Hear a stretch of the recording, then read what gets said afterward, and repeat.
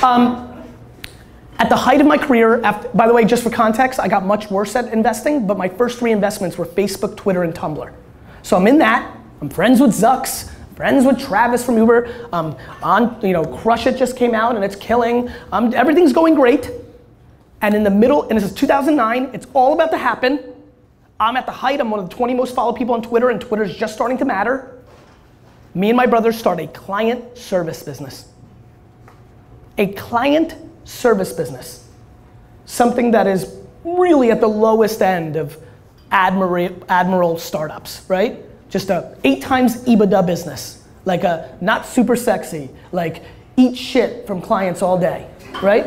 And so this is not me post-gaming or Monday morning quarterback. This is me telling you what I've been doing with my behavior. While all this was available to me, nobody could have raised more money than me in 2009 and 10. I'm right there at the top of it. All that, I had already built a $65 million business. I'm at the top of my game, and I took 4 steps back, including being ridiculed and made fun of by my internet famous friends. I went and built VaynerMedia. AJ, even didn't love it, because all his friends were millionaires on paper, joining Path and Dig and Reddit and all this stuff. And we kind of struggled with it for the first 2 years, because it was hard. It was a big, humble pie that I had to eat. I had to go into brand manager meetings, and it was crazy for where I was in my career, but I was self-aware to know what I was capable of building that would be successful. And in the 48 months since I've really run it, it's been alive for 6 years, I've grown that company from 30 to 650 employees, from $3 to $100 million in revenue, right? And not pass-through revenue of media, like we do 100 million, right? And in current 2.5 to 3 time revenue valuations for agencies, it's a $250 to $300 million valuation with a business that's gonna kick $17 million in profit this year. That me and my brother and my partner, right? And that one you can clap because that was real execution in the face of a lot of sexy other things to do. In the face of, and I wasn't a kid, I'd already made it, and I still went practical. The level of practicality, the level of self-awareness, the level of patience, the level of humility, the level of empathy to the market and gratitude for your opportunities, and the level of understanding what's happening in the macro and microeconomic climate in our space is shit. And it's about to hit the fan. And so I highly recommend, if you take anything from my talk tonight, I would ask you to do one thing. Start the process of becoming much more honest with yourself. It will help you make much better decisions, and it will help you in the long run. It may not taste as fun or as glamorous in the short term, but it will put you in a much better position. Because something I've learned as this has become more obvious to me in the last year, as I started doing the Ask Gary Vee show and started giving more EQ, more self-awareness, more those kind of talks. And as I wrote this book, I started realizing, I started asking more questions. And because I was so isolated from Silicon Valley, when I built my Web 1.0 company, I started talking to a lot of my 40 and 50-year-old friends at these companies, at GE, at Procter & Gamble, at Fox News, at Turner, at Toyota, at all my big clients, Fortune 500. And you know what I realized?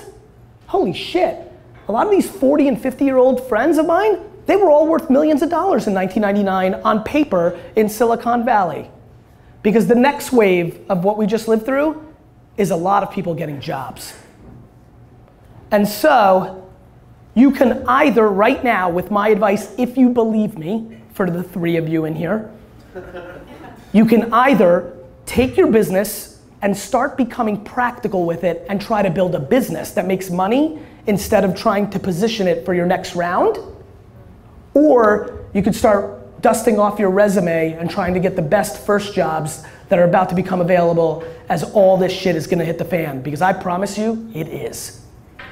And so I'm not here to doomsday, I'm here to go practical. And the level of practicality in our space is grossly missing. And so I hope you heed that. Now, at the same token, let me go crazy optimistic on you.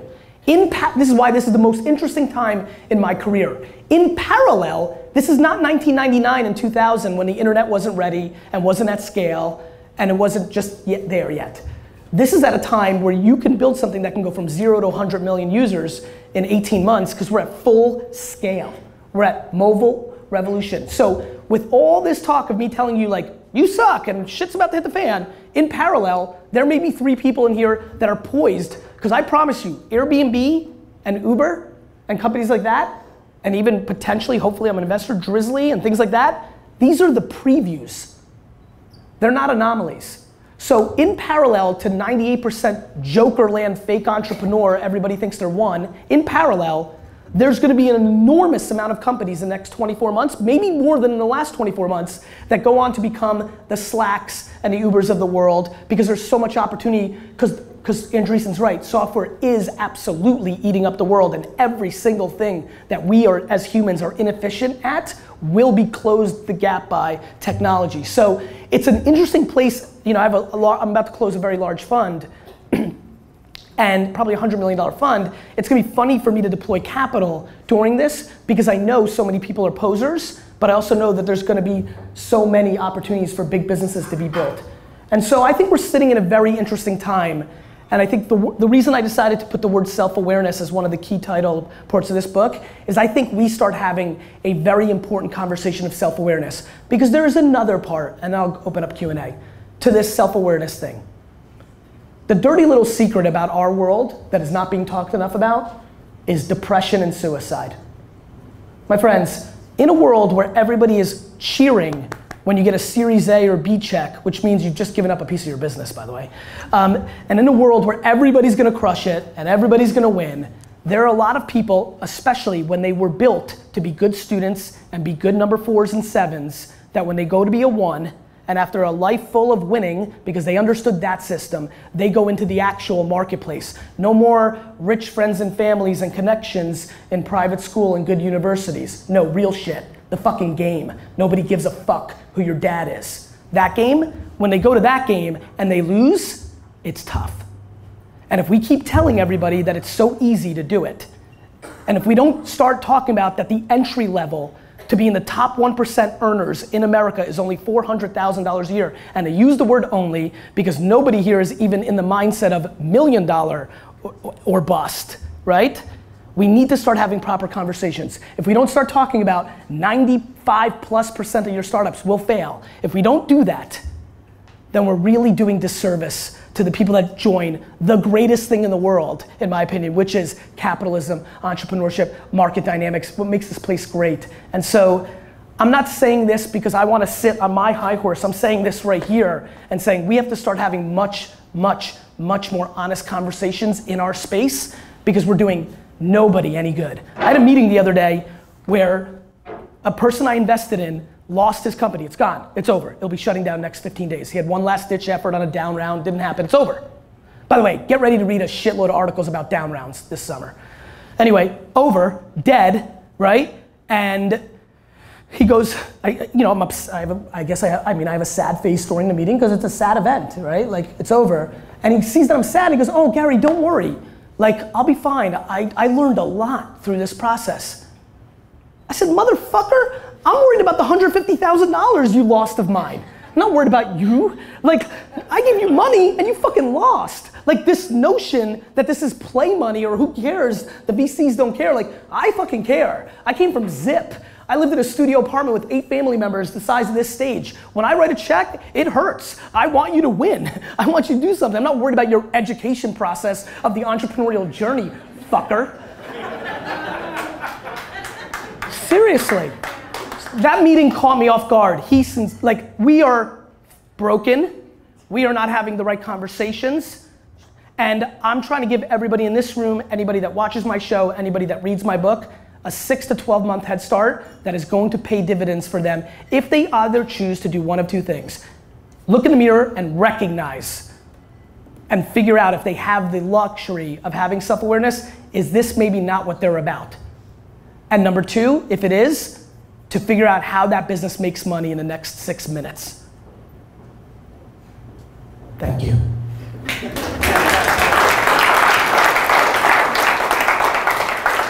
My man. So what do you think, so you talk I'm gonna repeat these questions. We don't have a second mic to run, do we? Okay. All right, so you talk a lot about Facebook ads like being the cheapest thing out there. Not the cheapest thing, just the best value, yes. Value. So what do you think about like Instagram ads? And then I have a follow-up to that. You're telling people to do book reviews on Instagram? Yes.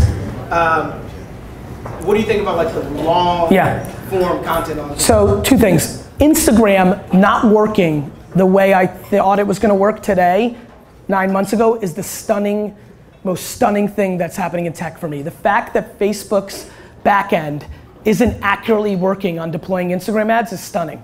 Like, what I mean by that is, when I target 18 to 22-year-old African American males on a piece of content on Instagram, 54-year-old old white women shouldn't be showing up in my comments, but they are. And that doesn't happen on Facebook, and it is on Instagram. So Instagram is not working yet.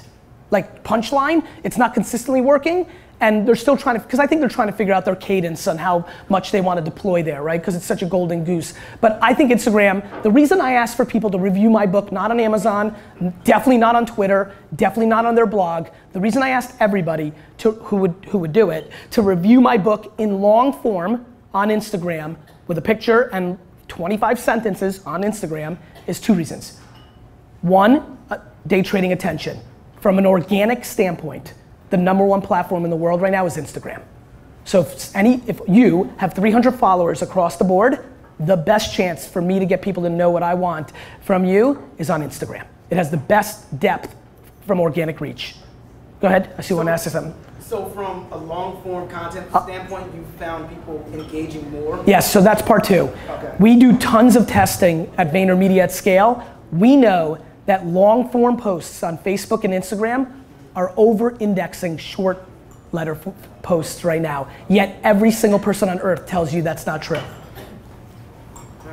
Go home tonight for kicks and giggles if you have a Facebook fan page, put a picture up and write 12 sentences and copy. Watch what happens to your organic reach. So like, to me, bro, the truth is, when you day trade attention, no romance. For example, I know that 7-minute videos on Facebook dominate, but everybody tells you to write short 30-second clips because it's micro content and social media and da-da-da-da-da.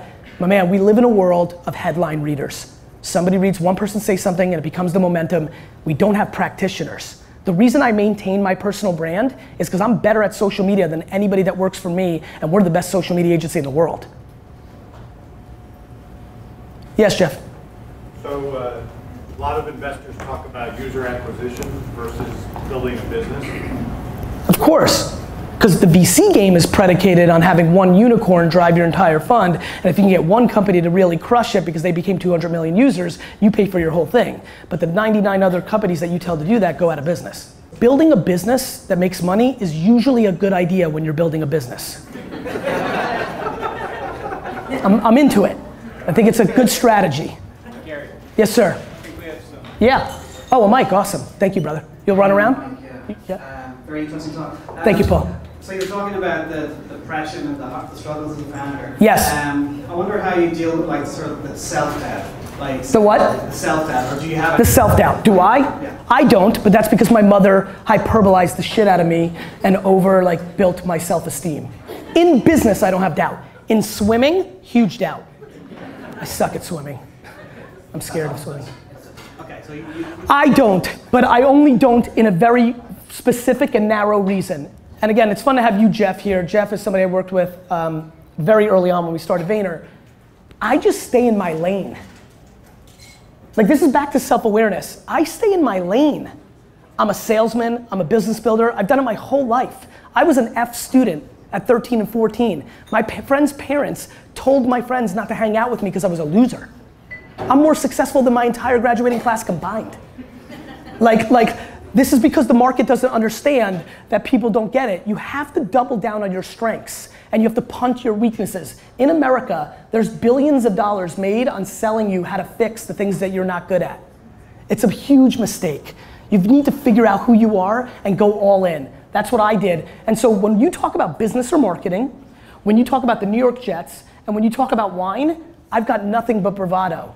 Everything else, you should see me sitting around dinner tables right now talking about politics.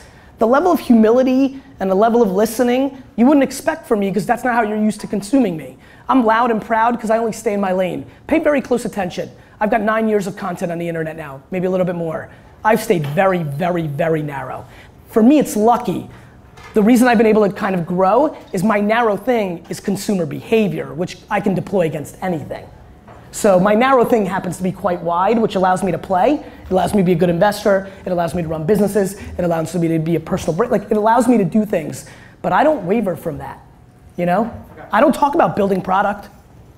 I've been around startups my whole life. I don't talk about product. And I'm pretty good at UI, UX. Ed Williams and David Karp from Tumblr, they always like give me good daps behind the scenes that I'm good at it because it's a little consumer behavioral kind of. So I have good feels. I used to know how to lay out my liquor store, and that's why I did well in e-commerce early on. I just think about, all I do is deploy empathy at scale. I'm an empathy machine. That's what I do.